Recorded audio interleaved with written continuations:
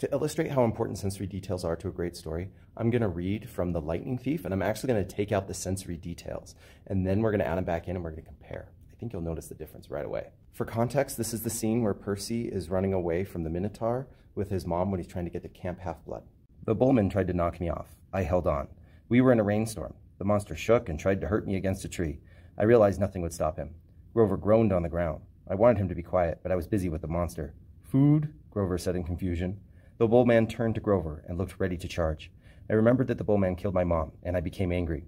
I grabbed the bullman's horns and squeezed with all my strength until it broke off. You've probably noticed it's a little confusing without the sensory details. I really butchered this scene.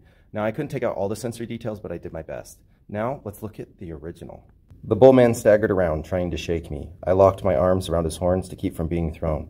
Thunder and lightning were still going strong. The rain was in my eyes. The smell of rotten meat burned my nostrils. The monster shook himself around and bucked like a rodeo bull. He should have just backed up into a tree and smashed me flat, but I was starting to realize that this thing had only one gear, forward. Meanwhile, Grover started groaning in the grass. I wanted to yell at him to shut up, but the way I was getting tossed around, if I opened my mouth, I'd bite my own tongue off. "Food," Grover moaned. The bullman wheeled toward him, pawed the ground again, and got ready to charge. I thought about how he had squeezed the life out of my mother, made her disappear in a flash of light, and rage filled me like high-octane fuel. I got both hands around one horror and pulled backward with all my might. The monster tensed and gave a surprised grunt. Then, snap!